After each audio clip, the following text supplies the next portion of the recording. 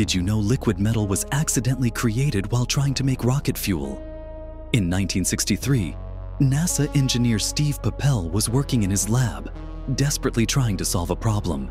How do you control fuel in zero gravity when there's no up or down? He mixed iron particles with oil, hoping magnets could guide the mixture through fuel lines. But when he first tested it, something impossible happened.